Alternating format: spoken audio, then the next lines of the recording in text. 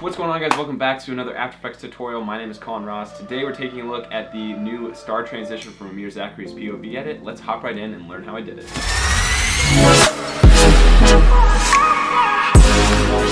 If I preview here, here's the final timeline. Amir opens up his hand, got the Hershey's Kiss. Stars start to appear in the scene, Charlie spins in, and then we have a nice zoom transition here that transitions to the regular clip. This is going to be a pretty complicated tutorial, but I'm going to do my best to break down every single step. It might be a little long, but I think if you take the time to watch the whole thing, you'll really learn a lot about After Effects and some of the caveats that I go through when deciding how to tackle a shot. Let's start by dragging our clip into a new composition right here, and this will create a new composition with all the attributes that your footage have. I'm going to go through on this clip right till about there where you can still see a little bit of the horizon, and I'm going to hit Control-Shift-D on my clip. Something that I had to do is extend my 3D camera because obviously After Effects isn't going to be able to pick up, you know, noisy sky. I'm only going to 3D track this beginning portion, and I'm going to get right into that. Go into the effects and presets, type in 3D camera tracking, drag this onto your footage, and then After Effects is going to do its best to try and solve your camera. Also, what you want to do is you want to go to advanced, and where it says auto detect, change it to a tripod pan. Here there wasn't any 3D perspective movement, it was just Amir looking up into the stars.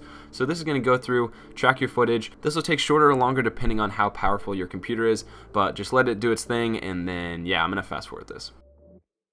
Once this is done, it'll solve your camera, and as you can see from these target points, it tracks your scene very well. All I have to do here is right click two of the points and click create null in a camera. I'm gonna hit V on my keyboard to move the null up in position to over here to this cloud. This will make more sense in a second. So right here, your camera ends here because this is the layer it's tracking. Just go ahead and extend that out. Hit U on your keyboard, that'll bring up all the keyframes for your camera. Since it was a tripod pan, it's only affecting the position and orientation. So what you wanna do is go into right here, click where it says one view and click two view horizontal, and this is going to create two views, and one of them is going to have your camera and the other is going to be what that camera is seeing. This is your camera in 3D space. If you scrub through here, it's going to be a little laggy because it's two viewports. Your camera is moving how it does in the scene. You can see that corresponding here in this image. Once you reach the end here, because After Effects wouldn't have anything to hold on here in the sky, we have to essentially manually extend to this 3D camera. So I'm going to scroll forward a few frames here. If you scroll through on your mouse, you can zoom in closer to the camera. I'm going to hit W on my keyboard, and I want to rotate down on the X rotation until it's back where it was on that cloud,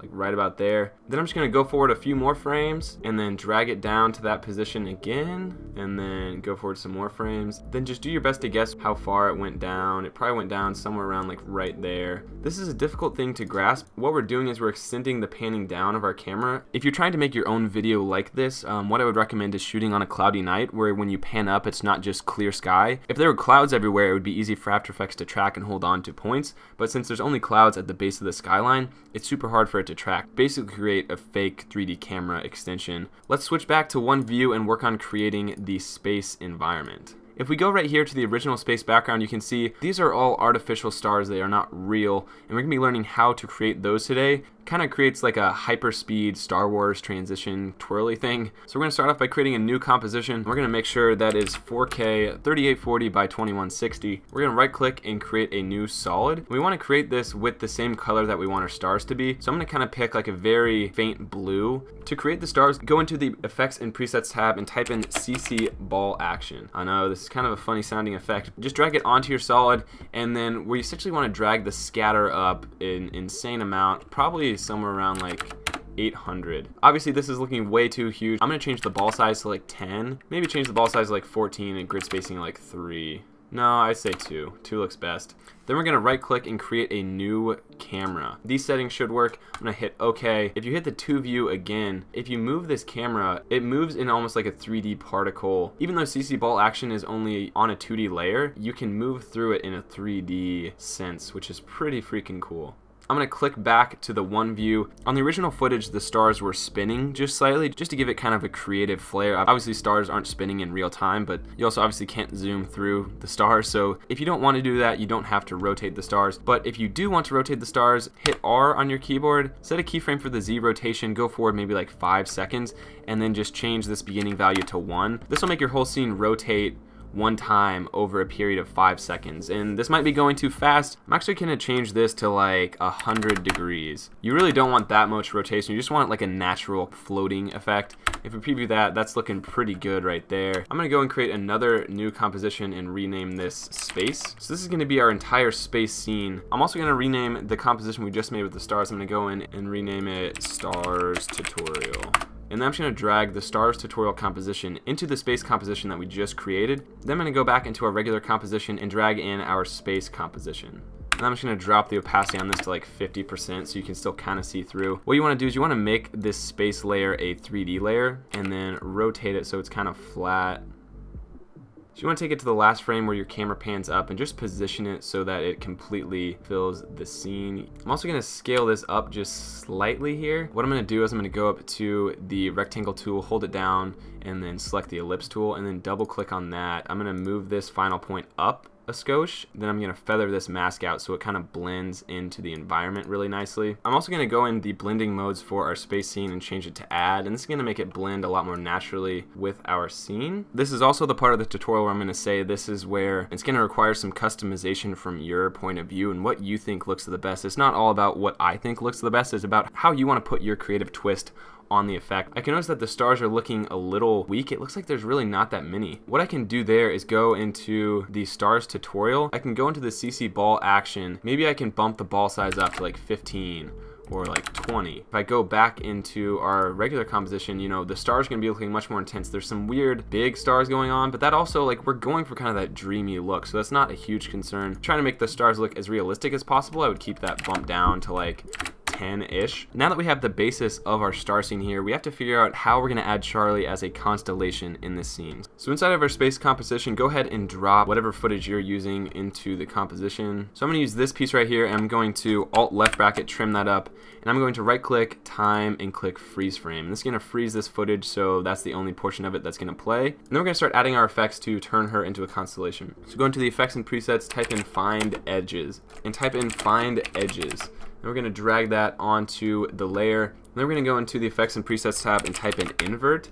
And we're going to drop this on. This is going to flip the alpha of that layer. Go into curves and drag this in between invert and find edges. And we're going to kind of create like a crazy contrasted image where the blacks are super crushed. Type in saturation, add a hue and saturation effect, and we're going to drop the master saturation down to -100, and this is just going to ensure that your effect has no color still from the image. It's going to make it perfectly black and white. We're going to be using this layer as an alpha matte, so click your footage and we're going to mask out like this right around so there's no additional anything except for Charlie. Boom, boom, boom, boom, boom. Boom. There's one more effect we need to add to the Charlie layer here, and type in unmolt into After Effects. This is a free third-party plugin. I'll leave it in the description.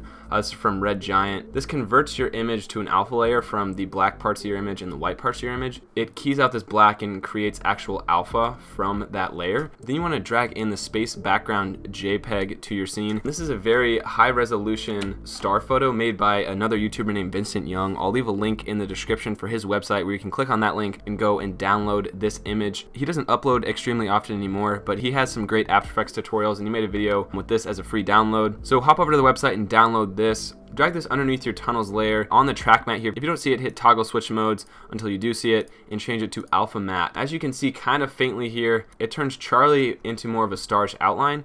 It's super dark though, so we want to go to the effects and presets tab, type in curves, drop it over to the space image, and then just bump it up like way up to the point of almost overexposure. And as you can see, this creates more of a, it's not a perfect constellation effect, but it creates more of a constellation effect than just the original straight outline. It makes it look like she's kind of made out of stars. It's definitely not perfect, but I think it looks creative and looks a lot more like stars than just this traditional outline. What I'm going to do here though is I'm going to scale Charlie down maybe to like that size and put her as close to the middle as I can. And when you go over into the other composition, now you can see she shows up in here and she is a part of the sky kind of in a constellation looking effect. but as you can see, she's not in the middle of the composition here. So I'm gonna go over to the space composition, and with my solid selected, I'm gonna hit Control R, click this black. You can drag in rulers as guides, and I'm gonna drag this in so I can tell what the center is, and then I'm gonna move Charlie so that she is in the center. I'm also gonna hit Y on my keyboard and move the point she rotates to the center as well. So now, as you can see, she's in the center of our layer, and it's looking perfect. So in the original, the next step is how are we gonna make our camera zoom in? This is relatively simple. All we have to do here is you have to pick the point you want your camera to zoom in. I'm gonna choose right here as we're still panning up, and if you go to your 3D camera, you can drop down everything and click on the camera options and click on zoom and keyframe that, and then go forward a few frames, drag this, and then also you want to select right here and create another keyframe for the position. So then when you go through to this last frame, you can drag it down on the Y-axis until the edge of the frame down here is in play. That's looking pretty good for me. What I'm going to do is maybe I'm going to select both of the position and the zoom keyframes, drag them a little in so it's a little quicker, and I'm going to right click and click Keyframe Assistant Easy Ease, and this is going to ease the keyframe so it's not as harsh when it finishes. I'm going to drag it out so it's not quite that fast, back to where it was. This is going to be the basis for how we finish this up. At the start of this zoom, we want to start transitioning into the actual next scene of Charlie. In this composition, make sure you're on the first keyframe, go over to your space composition. You should be at the same point. Then we're going to duplicate our tunnel footage, make sure that it's set to normal, and then delete all these effects. Make sure that's turned on.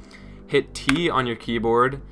Hit a keyframe for opacity, drop it down to 0. Go back into your composition, go to the last frame of the zoom, go back into your space composition. This just will make sure you're at the perfect moment in time. Drag this up to 100%. So with this layer on, we're gonna duplicate it again, and then if you hit the drop down arrow, you want to disable time remapping, and then hit T on your keyboard, hit it to 50%, and drag forward so that this is on the same time frame. We're doing this so that the clip starts playing as it zooms in. You want to go ahead and delete that layer that we duplicated that's still frozen because we don't need that anymore. That was just kind of a reference so that we could match up the frame here. On the first frame, hit the opacity, set it to 0, hit a keyframe for it, then go back and make sure you're on the last frame.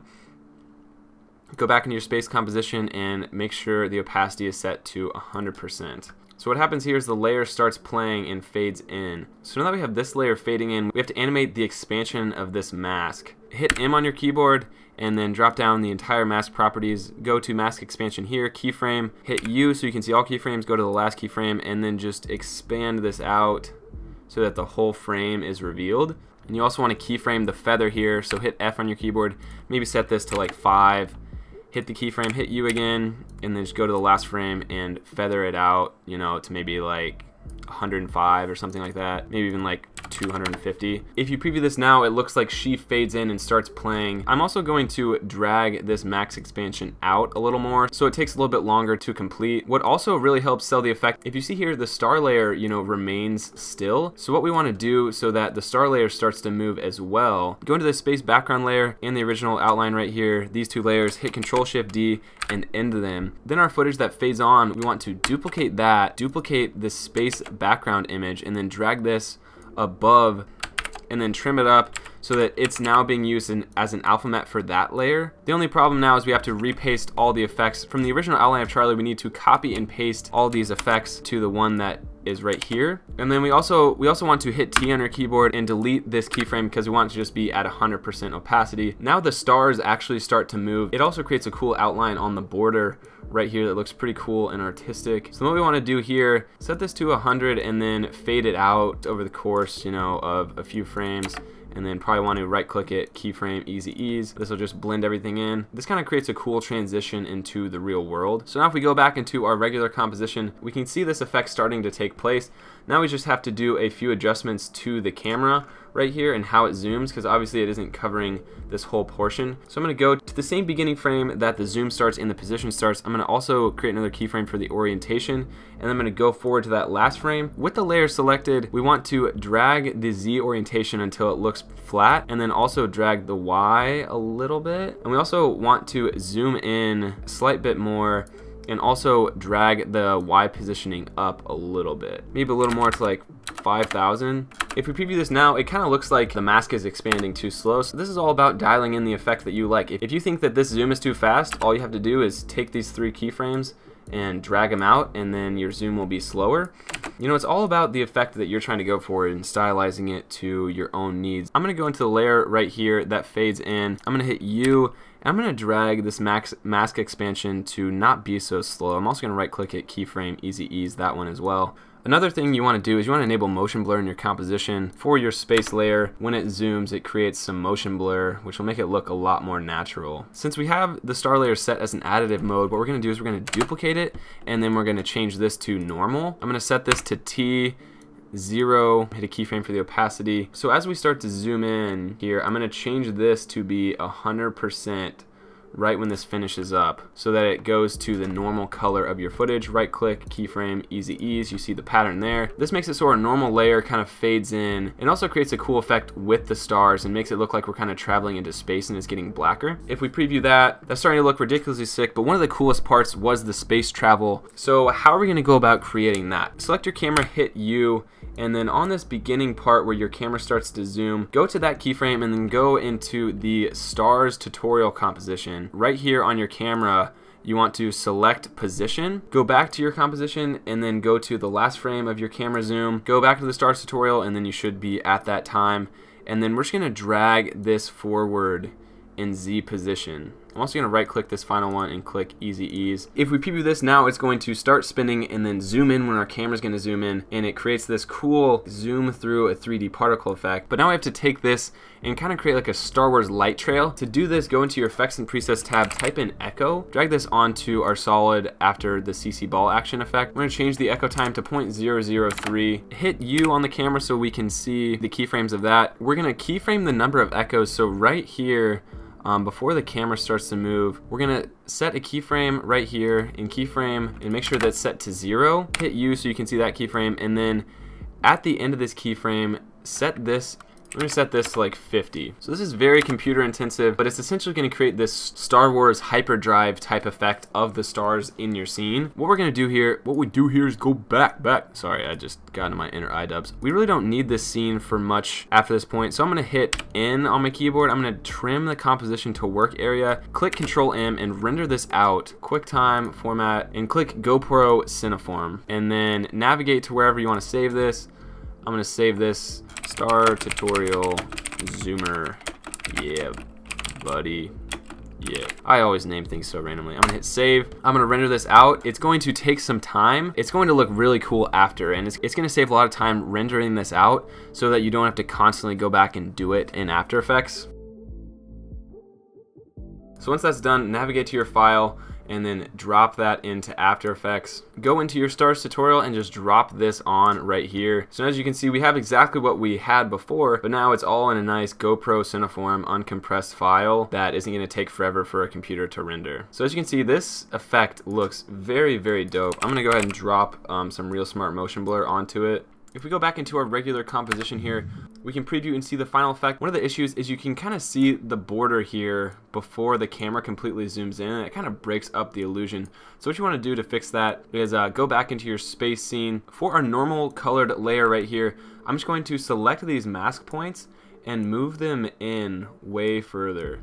So around her head, like right here, and even right here, kind of fade this in. Also, it's smaller ball. I'm also going to slide these beginning mask expansion keyframes for both the normal color and the stars outline, and I'm going to slide them back so they start a little quicker. It creates kind of a softer stretch. Maybe just drag these keyframes out slightly, and then all we have to do is go in and zoom in the camera so that it zooms in and kind of hides that hard edge. So go back into our regular composition right here on these 3 keyframes for the position, orientation, and zoom. We're just going to drag these forward just a little bit. Now if we preview, that looks a lot more natural and you don't get like the sharp edge. The final effect to kind of polish this off is add a new adjustment layer and make sure it's on the top of your scene. Type in optics compensation. We're going to drag this effect on right when the camera starts to zoom on these first keyframes here. We're going to change the field of view. We're going to hit a keyframe, hit U on the layer so it brings up all the keyframes for that. We're going to go forward. It's like right about here. We're going to drag this up. Then we're going to reverse the lens distortion. And we're going to drag this up some more. Then we're going to go forward a little bit more.